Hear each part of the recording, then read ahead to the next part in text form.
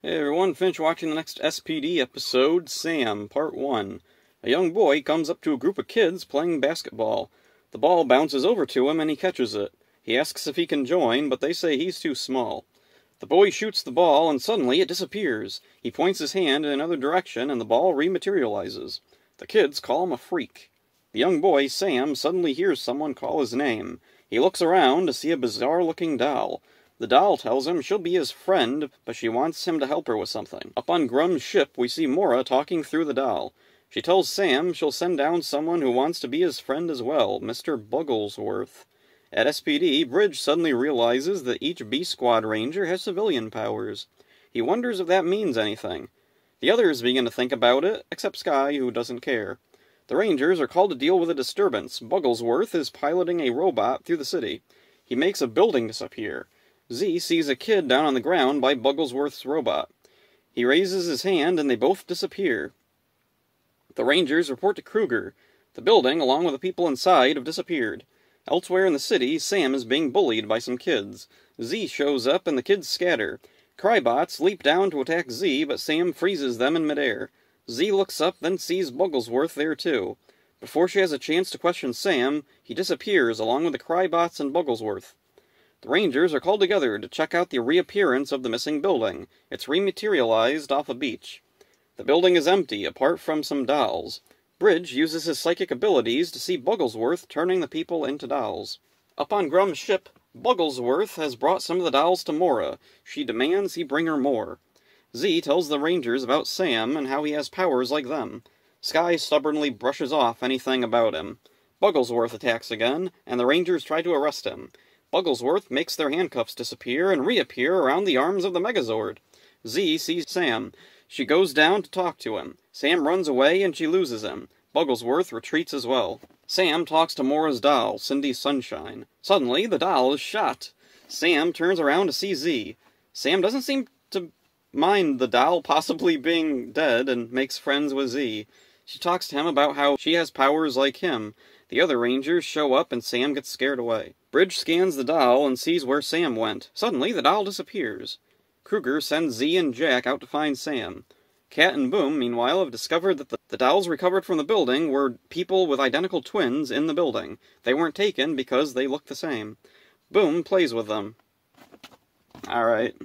Up on Grum's ship, Grum pays Broodwing and Mora complains about Cindy Sunshine being damaged. Grum yells at her to leave, and when she doesn't, he threatens to turn her back to what she was when he found her. This makes her cry. Broodwing gives her a spiky orange ball, and she skips away happily. Down on Earth, Z and Jack find Sam. They try to talk to him about how his powers should be used for good. Bugglesworth shows up carrying Cindy Sunshine and convinces Sam to come with him. He throws the spiky orange ball at the Rangers, and it becomes a new monster. Z and Jack morph to try and fight it off, but it's too tough. Sam watches on, unsure of what to do. This is a pretty strong episode. A great introduction for Sam and a character focus for Z and also Mora a little bit. I like Sam. He's a loner, quiet and withdrawn. He wants friends, but he isn't accepted. This creates his inner conflict of trust. The doll and Bugglesworth say they're his friends. Z does too, but she just shot one of his friends. Bugglesworth sure looks like he's doing bad things to Sam, but he doesn't want to risk losing what friends he has. Mora gets a lot of attention this time. She can communicate through her doll, and we also get a tidbit of backstory. Grum says he found her, and that she was once something else. Something else as in what exactly? Was she some kind of alien? Why was she changed? Why is the prospect of returning to her original form so terrifying to her? Bridge notices the Rangers all have civilian powers. Not a particularly relevant observation after 7 episodes. How casually they treat civilian powers makes me think that in SPD's world, civilian powers are something that's rare but not unheard of. Why could this be? Some ramification of the Dino Gems, the result of alien ancestry? Bugglesworth is quite the odd character. He's childish in voice, appearance, and in action. He enjoys turning people into dolls. The doll aspect is a pretty weird power, but since he's specifically created by Mora, it makes sense. Grum gets some much-appreciated character moments when he tells Broodwing raising a child is harder than conquering galaxies. From what I remember, this paternal side of Grum rarely surfaces throughout the rest of the season.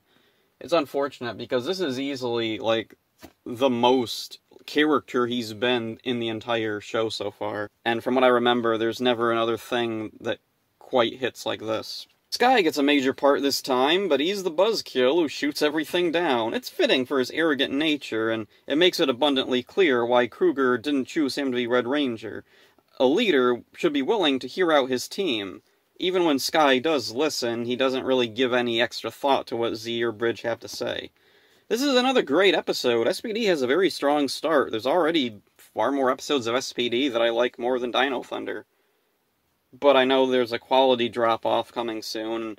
I don't know if I'll continue to enjoy it as much as I am now, so... That's it for this one. Hope you enjoyed it. See ya. Incredible. Unbelievable. Awesome. I'm hungry.